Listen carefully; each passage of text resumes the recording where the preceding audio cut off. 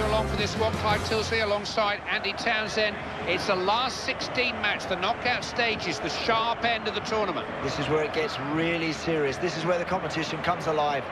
The sun is out here. It's a lovely day for it. Oh, perfect conditions, Clive.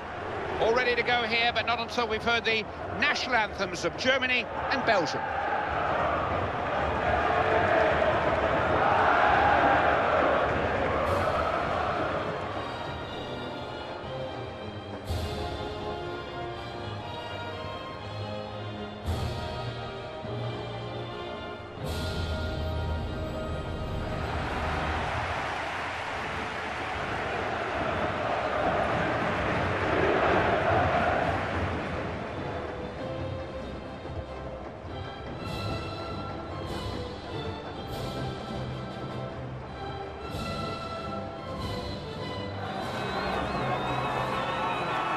Real sense of occasion for this last 16 match. Two of the hopefuls who've made it through the group stages. The hopes of one of them will be dashed here. They certainly will. They've navigated the groups very well, but now they've got to be brave and go for it.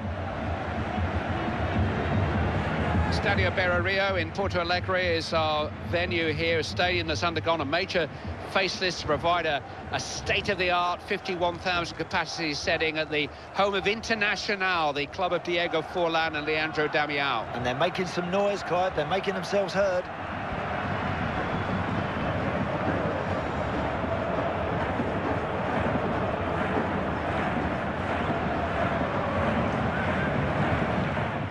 Very difficult to knock off it. Real chance.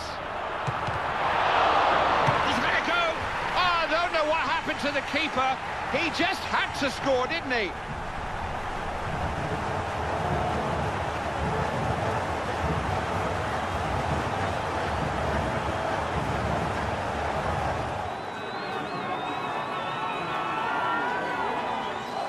I can't say they weren't warned. It was only a matter of time, surely. Yeah, it looked that way, didn't it? Chance after chance come raining.